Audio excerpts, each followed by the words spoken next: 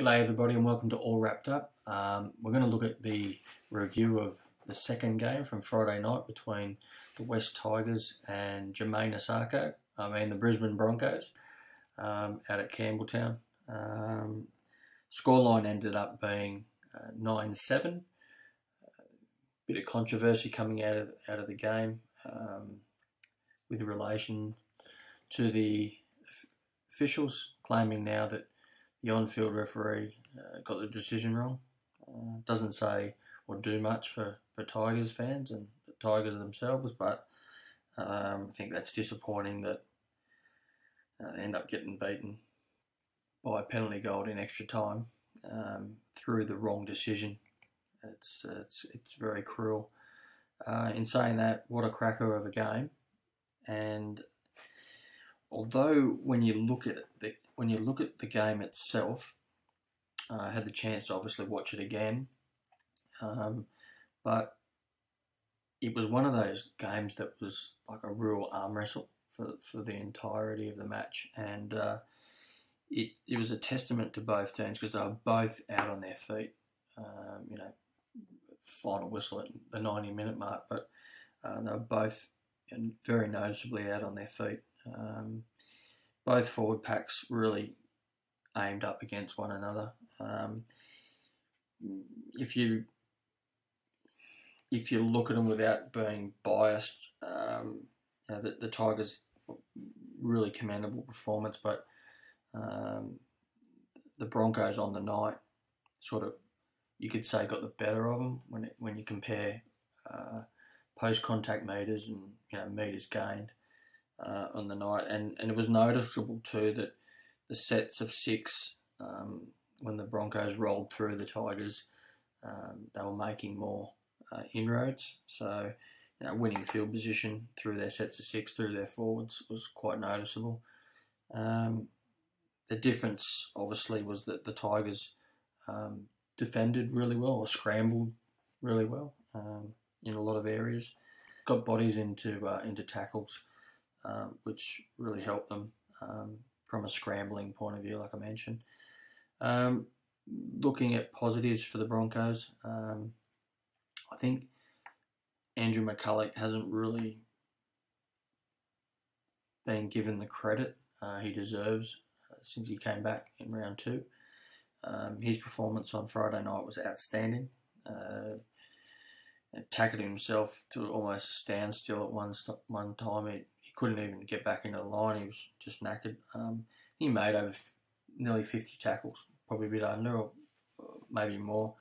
When you look at NRL stats and you look at Fox stats, there's major discrepancy and you can't get it right. So, he made around probably 47 to 48 tackles on the night, but his overall performance of leading the team around the park was exceptional. Like I said, he doesn't get the credit that he really deserves. He's one of the better hookers in the competition by far. One of the other performers, the Broncos forwards all went really well. Even when Big Joe Offengawi and Corbin Sims come on, they both had really good games. But overall, the forward pack, front rowers, locks. Josh Maguire had a really good game. But I thought Alex Glenn's game sort of stood out. He was really solid in both defence. Some of his carries were really, really good.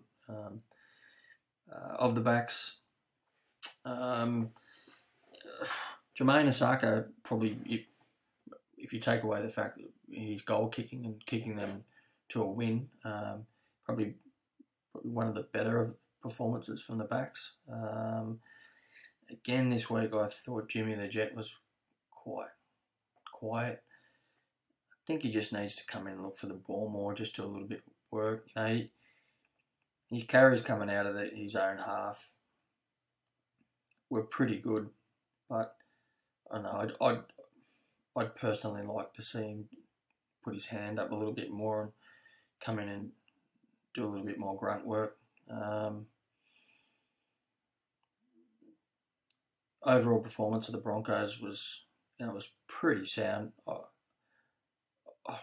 I have have no doubt that, from a standard that they set, they would have really been disappointed with their performance from Friday night, which is understandable. But in saying that, they were only really given what they got, because the Tigers really really aimed up and really scrapped with them on the night. So, negative point of view, I still can't get my head around Darius Boyd getting caught in the line. Close to the line, 20 metres out, but in particular, between 10 and try line, he's in the defensive line, and in the first 3 weeks it's been noticeable, and he's got caught out on a couple of occasions, but there's only been, I think, 2 of those occasions that have been converted into points. So don't know why they're doing it, if it's a ploy or part of their tactic, have another body in the line, but there's no one at the back. So some of the JT played against him last week and found him out, and there's going to be some better halves in the coming weeks if they keep running with that style of defence. Some of the more, I guess, deft kickers that have a softer touch, will find him out, and that's a concern for me. The other concern is that, and more than likely they'll turn this around, so what I'm about to say probably means nothing in the context of it, but they got turned away on the night, and the fact that they only won the game through Jermaine Osako's boot is a concern. Tigers didn't give them a lot. Like I mentioned, they scrambled really well, but you're going to have to look at the halves on the night. Cody Nikorima didn't run the ball. I think he had 1 run. Anthony Milford run up to between 8 and 10 runs. Like I said, you can't get the stats right between NRL and Fox Sports. But it's a little bit of a concern that they couldn't score points on the night, and they did throw a bit, but a lot of their execution let them down, drop ball and whatnot. But I think it's probably a game that the Broncos would like to forget, and they'll be better. They'll be definitely better for the run next week. A negative to come out of the game, which is, I think, a major negative, obviously, is the amount of injuries they sustained at one stage. Go at Golden Point stage, which is the back end of the game. Only Big Joe was left on the bench, so how they cope with their injury toll for next week, and whether they're out for a couple of weeks is a concern. That's obviously going to call on some depth.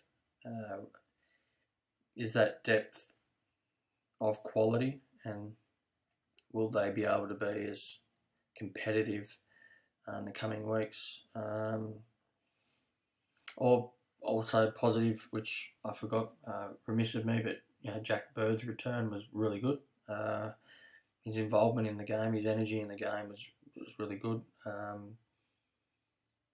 That's a major positive for them moving forward. He's only going to get better.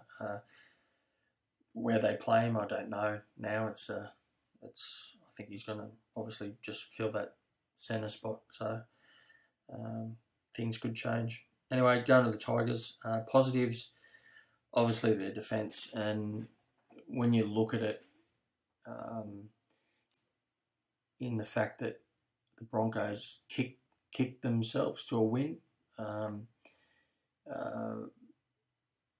The fact that a team like the Broncos couldn't score against them and were only able to win via the boot is massive respect for their defensive structure and their ability to defend under pressure. Their scramble defence is excellent.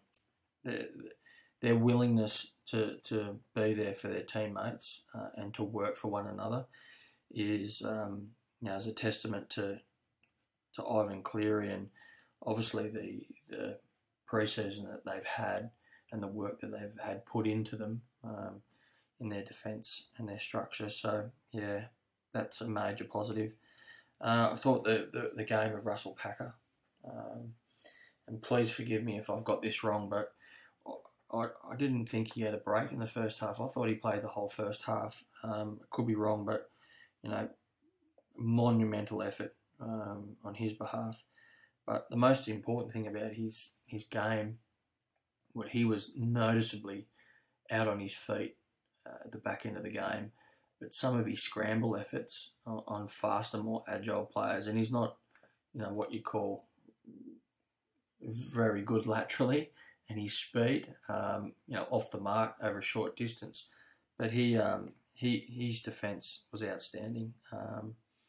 That's a hats off performance to him. His front row partner in Bam Madalena had a really good game. Luke Brooks had a better game. I'm not gonna. As much as a fan I am of Luke Brooks, and I think there's, he certainly has the potential. He has shown a lot of potential in the time that he's been in the NRL. But I just want him to keep. I'd like him to have one of those real dominating sort of performances, and it's in him. It's definitely in him as a player. And he's got the ability to do it. I just want him to do that, one game, and then I think that it'd just it'd break the seal on him, and then we get to see the wonders of Luke Brooks weeks and weeks and years on. So moving to the negatives for the Tigers, I thought their attack kind of looked more conservative this week, and whether that was obviously them coming up against the Broncos, but I kind of got the feeling that over the first 2 weeks of the competition, there wasn't a lot of expectation on them to win, and the fact that they got those results was like the team trying to, hold on to something that was really special. And the way they played on Friday night against the Broncos, although they defended really well and they scrambled really well and they kept themselves in the game, the way they attacked was almost like they were playing not to lose. It was like they didn't want to, have to give up all the good stuff that they've already achieved in the first 2 rounds. I don't know if that kind of makes sense to a lot of people, but